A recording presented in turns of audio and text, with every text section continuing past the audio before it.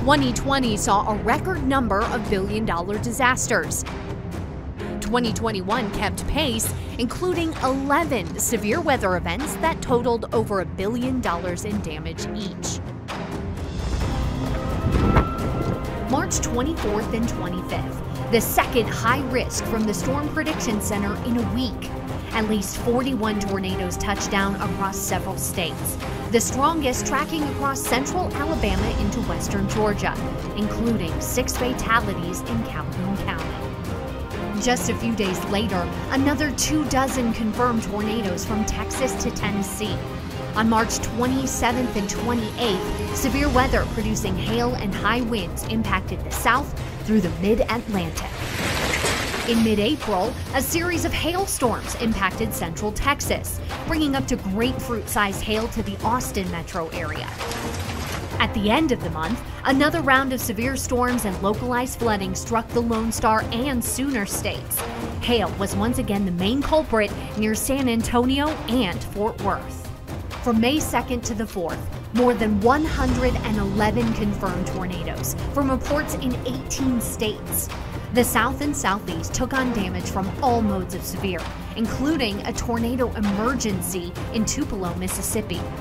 In June, back-to-back weeks of severe targeted the central U.S. A damaging hailstorm and high wind event stretched from the upper Midwest to the Ohio Valley on the 17th and 18th. Then again, from June 24th to the 26th, severe storms damaged homes, businesses, vehicles, and agriculture, including an EF2 in Port Austin, Michigan, that injured 6 people. July brought a similar feel to the central U.S., with 3 days of destructive storms from the high plains to the southern plains. Significant hail was accompanied by widespread wind reports.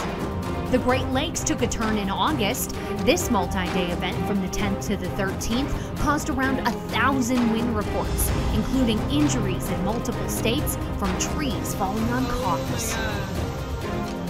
December proved that secondary severe season events can be just as dangerous.